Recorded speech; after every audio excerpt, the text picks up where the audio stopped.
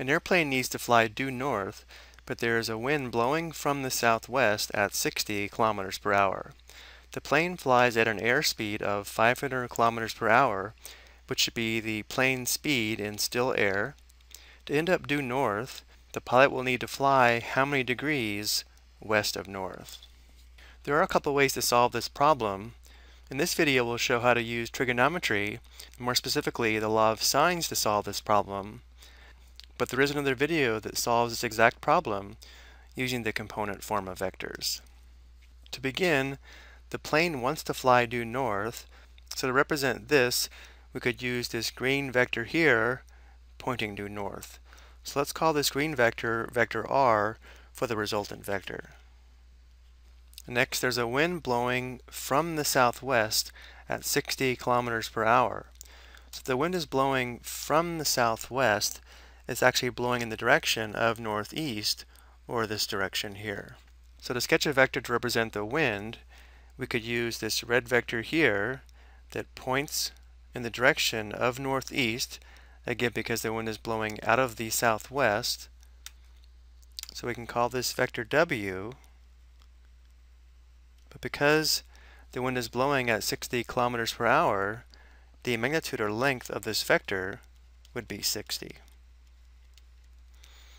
And now because the wind is going to be blowing the plane in the direction of northeast, it's going to have to head west of north, or in the direction of this blue vector here.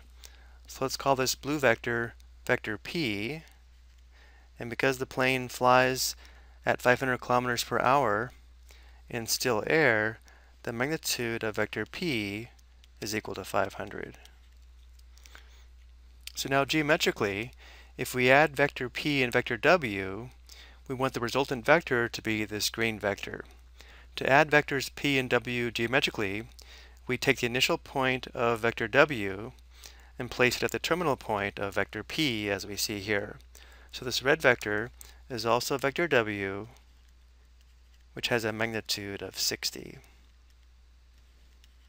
Notice how these three vectors form an obtuse triangle. There's one more key piece of information to determine, and that's the angle here between vector W and vector R. If the wind is blowing in the direction of northeast, and we have another vector pointing due north, the angle between these two vectors would be 45 degrees.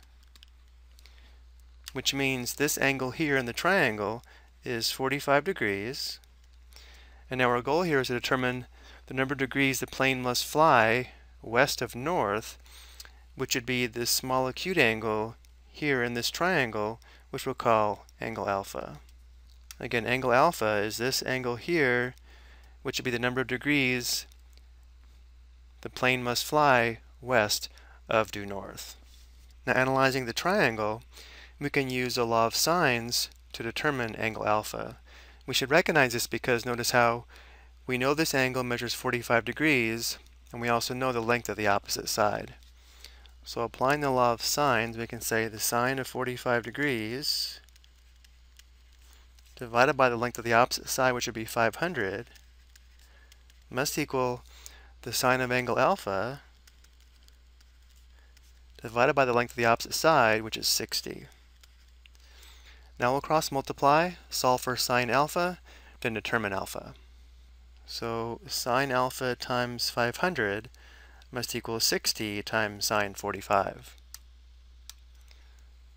So again, 500 sine alpha must equal 60 sine 45 degrees. Divide both sides by 500. So we have sine alpha equals this quotient here, 60 sine 45 degrees divided by 500. So now to solve this for alpha, we would take the inverse sine or arc sine of both sides of the equation, which would give us alpha equals arc sine or inverse sine of this quotient, 60 sine 45 degrees divided by 500. And now we'll go to the calculator to approximate alpha. We first want to verify that we are in degree mode, so we'll press the mode key. Notice how degree is highlighted. Go back to the home screen, press second sign for inverse sine or arc sine, and then we have 60 sine 45 degrees divided by 500. Close parenthesis, enter. So alpha is approximately 4.8676 degrees.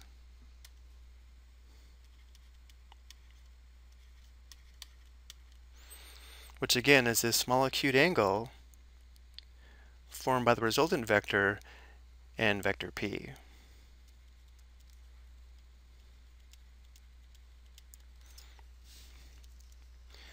Which is the number of degrees the plane must fly west of north in order to fly due north.